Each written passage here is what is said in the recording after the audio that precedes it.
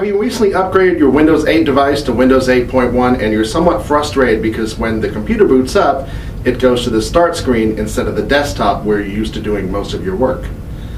Well, luckily in 8.1, Microsoft has made it easy to go ahead and boot up right into the desktop application, and I'm going to show you how to do that. This is Paul, one of the techs at Micro Center. Let's get started. One of the new features of Windows 8.1 is the ability to boot the computer into the desktop application as opposed to the start screen. This way it'll seem more like other versions of the operating system where you start up and you're on your desktop. Let me go ahead and show you how to do that. Now we're in the desktop application now.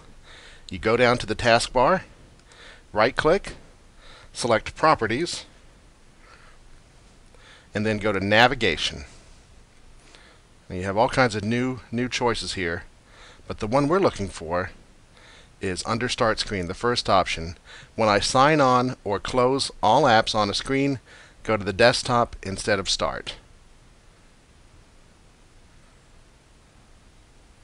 So you want to check that, and then click OK. Now the next time you start your computer, or every time you start your computer until you remove that option, it's going to start up on the desktop application as opposed to the start screen. Alright, that's how you set your Windows 8.1 to start in the desktop application instead of the start screen. If you have any other questions, come visit us at www.microcentertech.com or visit our no-wait chat service at chat.microcentertech.com.